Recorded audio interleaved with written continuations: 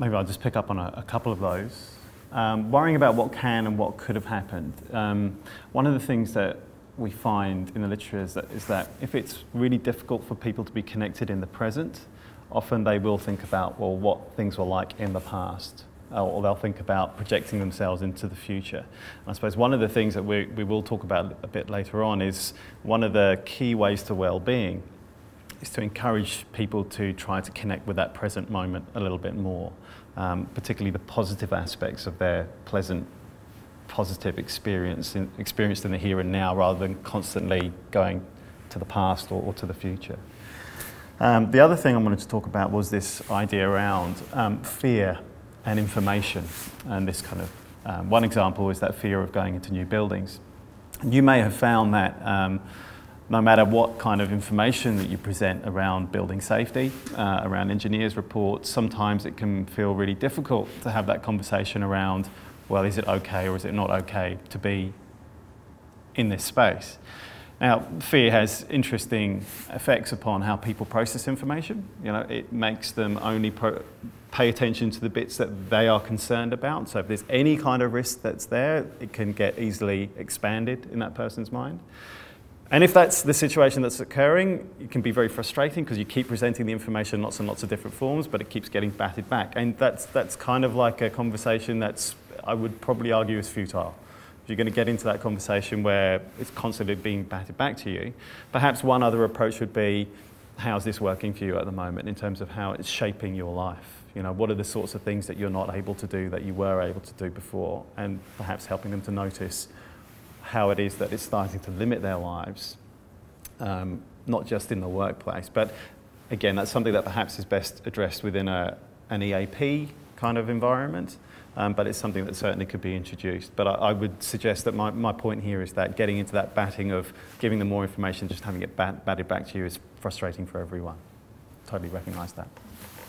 Although I think also some people brought up that having engineers coming and discussing the reports is probably quite helpful, because I think it's actually giving the facts, not relaying it second-hand when the person who's relaying it doesn't actually know or understand in enough detail. And I think it's about clear communication can help as well, can't it? Absolutely, and credibility too. And if you've got somebody there who's actually accountable for the information that they're going to give you, then that can make a difference too.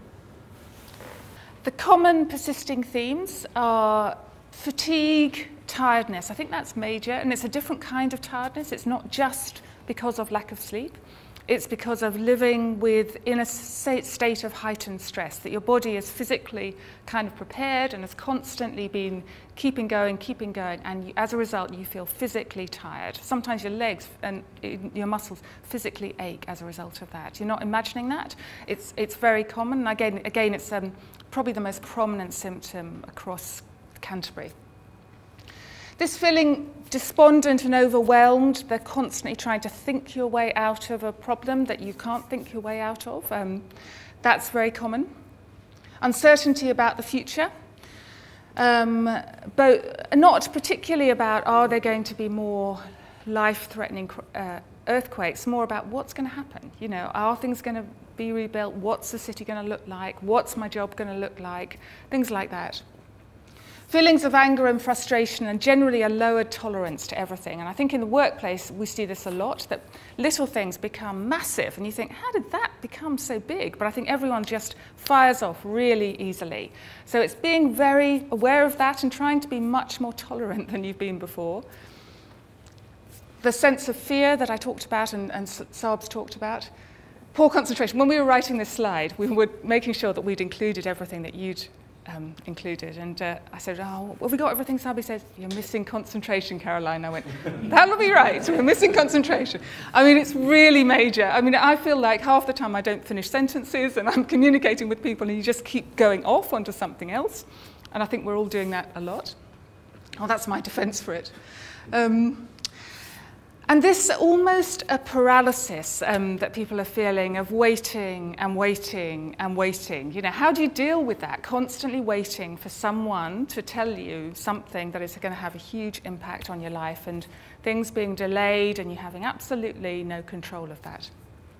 And it does make you feel that I think it is almost, it's certainly a psychological paralysis, but almost physically.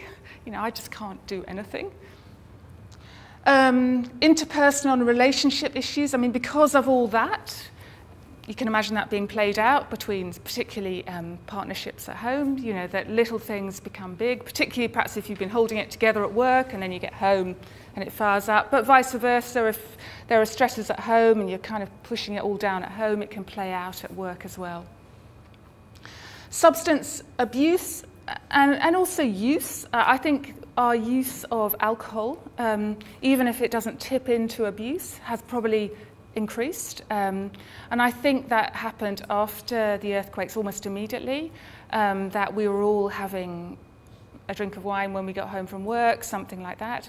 And I talked about this before. There was a great Twitter really early on that said, I'm just moving the alcohol so it's in reach of the door frame. Yeah, that would be good. And I know my supermarket in Redcliffs after the September earthquake, when I went in there was no wine. And I said to the manager, obviously because I was trying to buy some wine, I said, where's all the wine? And he goes, I said, did it all get smashed? He went, no, just sold it. But joking apart, we really need to watch that because it's a very easy, slippery slope to get into. And I think it's really important that you kind of put parameters around that and having like 2 or 3 nights a week where you don't have anything to drink, something like that, and being quite strict with yourself. And it's a bit like I was saying before, we really need to work on this well-being thing, that actually we really, really need to put things in place that weren't there before. Just really think about it. Yeah, just to add to that around the lowered tolerance, exactly what Caroline was saying. So if you can imagine you've perhaps got this kind of this headroom in your normal life where you can absorb the daily sort of like strains and stresses that you go through. As you kind of go through this period of perhaps not getting enough sleep, perhaps not exercising as much as you would normally do, perhaps not eating as much as good stuff as you would normally do, eating more bad stuff than you would normally do, your kind of adaptive capacity headroom starts to shrink. So every time you get those daily stresses and strain, they kind of go above your level for being able to absorb that. And then that's where your feelings of frustration and anger and intolerance for those events or people who seem to be provoking this reaction in you starts to show itself. So one of the things that Caroline just mentioned is that you really have to work at trying to increase that adaptive capacity, particularly in the space where you're going to keep getting these ongoing stresses and strains, either through the earthquakes or wrestling with EQC or the other practical stuff that you're trying to do in your life. Even if you just take it at that level, it's really important to understand how your well-being and looking after yourself helps you to increase that adaptive capacity so it doesn't feel like you're being breached all the time by all these daily events that are coming to assault you. Resilience is this kind of idea that we're able to kind of bounce back from events and they don't tend to disturb us too much. But I think it's better to think of it as a dynamic equilibrium. You know, people will have ups and downs along the way, but they don't deviate too far away from where they would normally like to be and normally are able to kind of function. For other people, you may have a much bigger dip in terms of how it is that they're coping with events that are happening in their lives, and then a gradual return back to something around where they were, or even for some people, they have this growth. And at a community level as well, you can get that growth too. The trick is trying to identify who are those people who perhaps aren't getting back to where they were as quickly as they would like to be. And Caroline will talk through a couple of slides. We'll get to those sorts of warning signs. What is resilience? And that's a huge question, and I wish we had the answer for that, and I wish it was something we could kind of put in the water and we all have it instantly. Now, Sarb yesterday was talking about this metaphor. Metaphors are great, I think, because when you have images for things, they're really powerful. And he talked about this one about a sandstorm, and I thought that was really apt for us. That a sandstorm, you're in the desert, and a sandstorm happens, and it was completely unpredictable, like the earthquakes. And what you do, you kind of physically hunker down and sort of curl over and protect yourself and those you love, and let the sandstorm pass. And then you get up from the sandstorm, and things have moved. The dunes weren't where they were, they're reshaped. And then I've added this bit, that actually then you're walking on sand, you know, and so your feet are just sinking and you can't move forward. And it feels like you don't know where you're going and every step you take is really hard. And I think that's a really good metaphor for what we've been experiencing. It sort of sums up my experience the past 18 months, really. But it's then finding a new direction out that you can manage. And it is still going to be hard because you're walking on sand and your feet are sinking. But you can find a way through from that. And what I'm trying to emphasize with that is resilience isn't that everything's fine. It's not that the Cantabrians have just withstood this huge onslaught and been absolutely fine. That we haven't. We've all really struggled. We've all not been sleeping, we've been jumping, we've been worrying, we've been feeling miserable, why has this happened to me? All that. That's not absolutely fine. That's kind of bending, but still kind of functioning. And then that we bend back and then other things happen and we bend some more, but then we bend back and we're still functioning. But we're not this brittle, resilient sort of Kinkanute wall that is trying to stop this wave and just a sort of kind of wall around us. That we are flexible and we've bent with things and we're bending back again. And sometimes it feels like we've almost snapped over. But other times we are moving and more flexible. But we've had difficulties. You know, we've not felt nothing from this. And I think lots of people have said, oh, we're really fed up with hearing the word resilient. But I think it's because it's not really understanding what resilient means. It is this bendableness, this flexibleness. It's not this brittle, rigid wall. And what we want to do is kind of help build resilience. And so understanding what makes people resilient will be a way we could perhaps do that, because we know that resiliency, there may be some inbornness to it, some innate tendencies that make people generally more resilient. But we also know that resilience can also be learned, that you can do things that build up your resilience. And a bit like this analogy of a blade of grass blowing over and blowing back again, it kind of depends on how rooted it is, that, you know, whether the roots go, they're sort of far-fetched underneath, how connected you are, how things you are doing that strengthen that underneathness of you, that means that you can bend and come back. I think that's quite a helpful way of thinking about it. And we're going to move on to think about ways that you can build that resilience. And that's not to deny that you can't still taste the sand. You can't still feel it in your feet, in your shoes as you walk along. It's not to deny that you know that another sandstorm is going to come. It's not there right now, but you know it's going to come. But at night, even though the dunes have shifted and you can't tell where you are compared to where you were before, the stars come out. And you can see that the stars haven't changed. And those are your values and what's important in your life, and what is important for what your family's goals are. And you may need to change your position to make sure that you're aligned again and to get yourself right. But you know that you'll still, even on a cloudy night, get glimpses of those. And sometimes you'll see more of them than others, but you know that they're there. So that's again, a nice way of thinking about what our values are and how they can help to orient us in these shifting and changing times of uncertainty.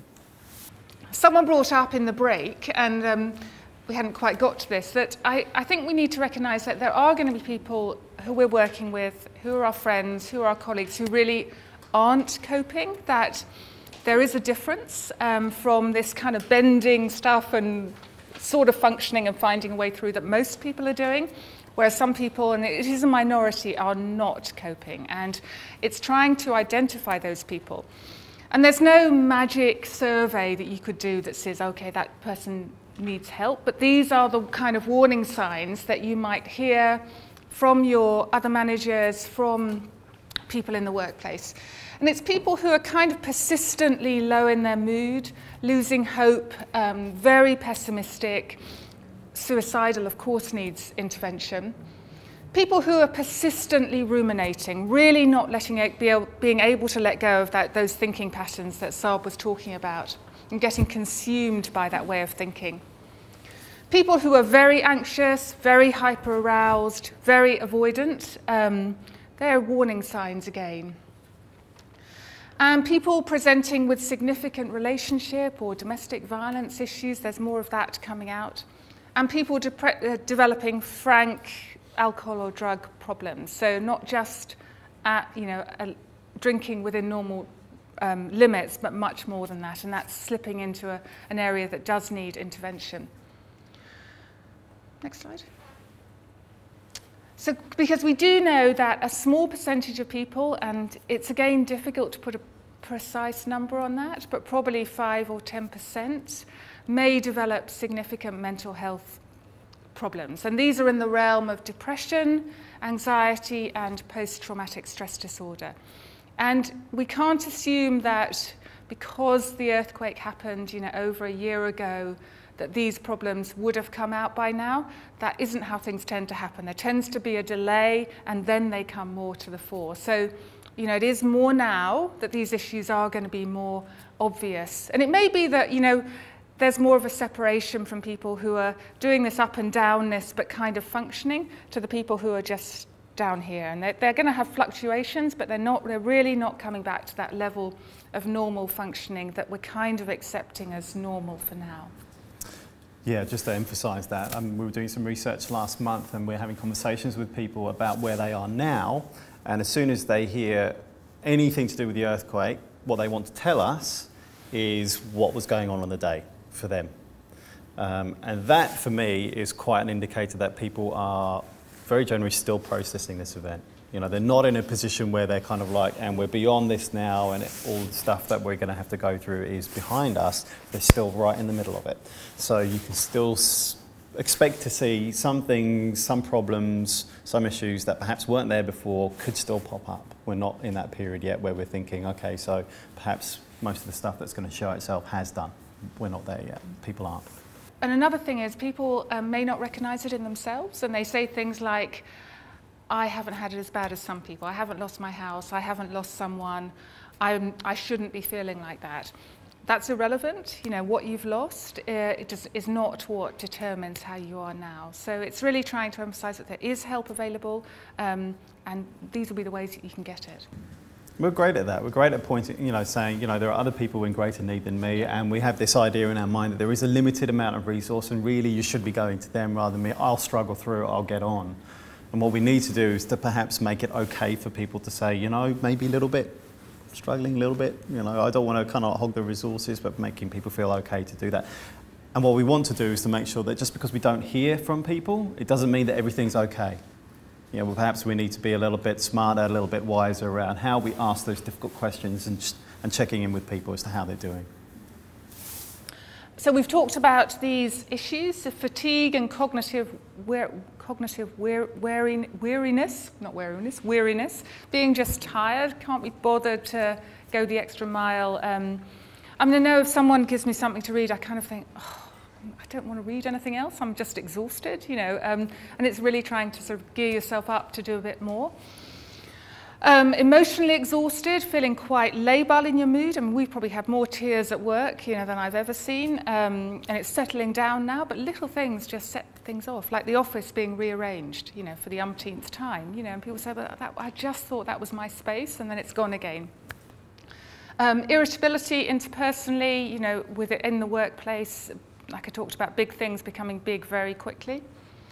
Absenteeism, but probably more prevalent presenteeism, people who are continuing to come to work when perhaps they shouldn't, staying longer hours, feeling that they're not doing a good enough job, feeling that they have to complete everything on the unachievable list, but constantly feeling driven to be like that, and it almost getting into diminishing returns, that you're just being much less productive.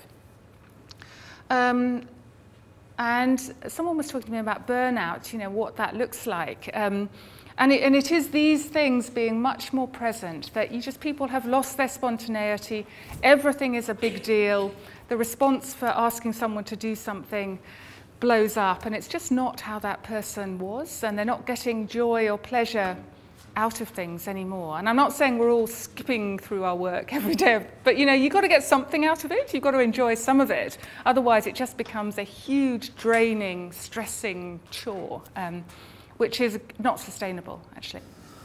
I think people are starting to pick this up for themselves as well, you know, and one of the things that really keep people engaged at work is that getting that meaning. You know, what is it that I'm trying to do here in my role? What does this organisation stand for? And I know people are having conversations with themselves and their families of, do I need this in my life at the moment? You know, should I be doing something that's perhaps a little bit less stressful, something that's probably something I can perhaps take and leave and just show up and do, because all of this stuff, this fatigue and cognitive weariness, it's affecting my performance and it's making me feel bad at work, and I know that I feel like I'm going through the motions. So then people are, not just yourselves as employers, I know that employees are also noticing this, and it's making them think, well, what do I do to help myself in this situation? So I think in those sorts of situations, one of the things that can be helpful is rotation. And I know that a lot of you have helped, tried those things out. You're taking people out of perhaps high client load tasks for a wee while, just to freshen them up. I know that sometimes people have had focus days. So it's like, actually, we're all, as a team, going to focus upon this particular issue. And we're going to do this for a day or a week. And everything else that's kind of going on top of us, we're going to set aside for this day. And that helps to provide, you know, that meaning, that engagement around a particular issue, start bringing teams together around that, and then that can carry people along with that. And if that's revisited every now and again as a team and as an organisation, you can start injecting those little bits of meaning and passion and joy again. But we'll talk about some of those things.